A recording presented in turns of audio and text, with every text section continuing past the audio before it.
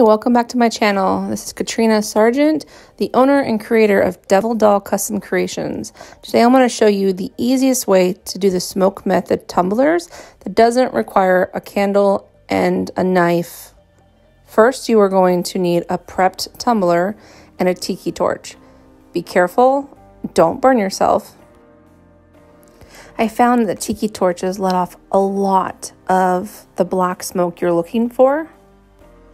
So you're going to take your tumbler and roll it along that black smoke off the top. The closer you get to the flame, the darker the smoke effect will be.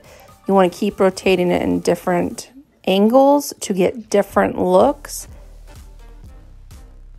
Just keep playing with the angles or closer to the fire. The closer you get, the darker it will be, like this.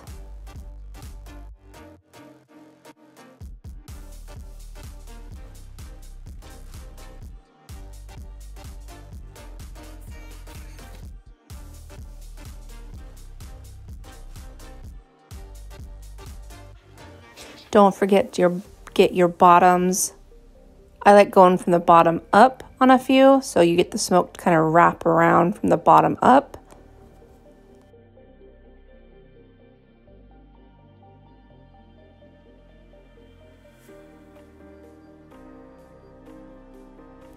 Once you're happy with how the smoke effect looks, you are going to seal it very lightly, 2 coats of a clear coat of your choice. This is just triple thick from Krylon.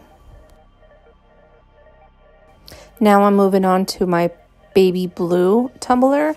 I do not want any dark, harsh lines on this. I'm going for more of a feminine smoke effect. I'm going to be adding glitter to it later, so I constantly keep it up above the top part of the smoke.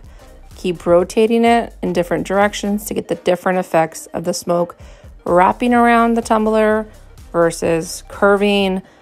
Just play with it until you find a look that you like.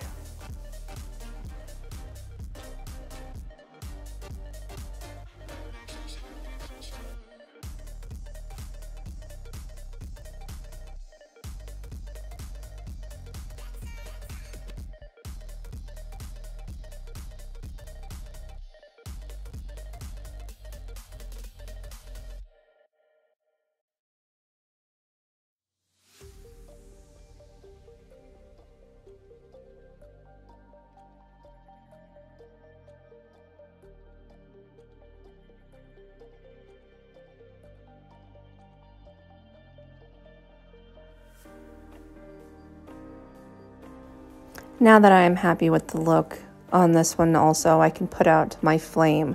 Make sure you always extinguish fire in a safe way.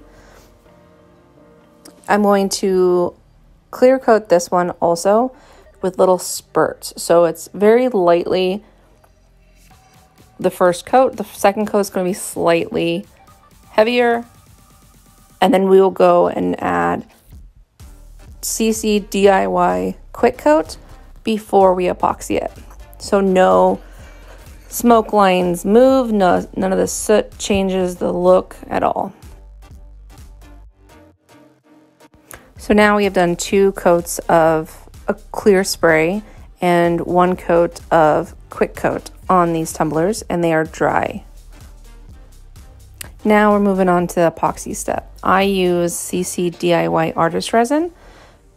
This is 2-part epoxy resin. I'm doing a fairly thin coat because I'm going to be adding glitter to this tumbler. I kind of forgot that when I started epoxying, to be honest. So I try to remove some epoxy back off of it.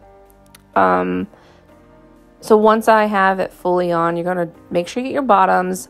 If you have a taped lip, make sure you get the epoxy between the tape and the tumbler, so it has a good, nice straight line when you remove the tape. I hit it with a heat gun for a few rotations about 15 minutes after I apply the epoxy. And then about 15 minutes after that, I hit it with my torch to pop any micro bubbles.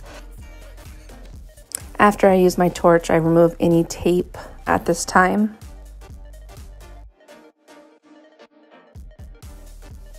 And here's a closer look of the different directions the smoke took on each tumbler.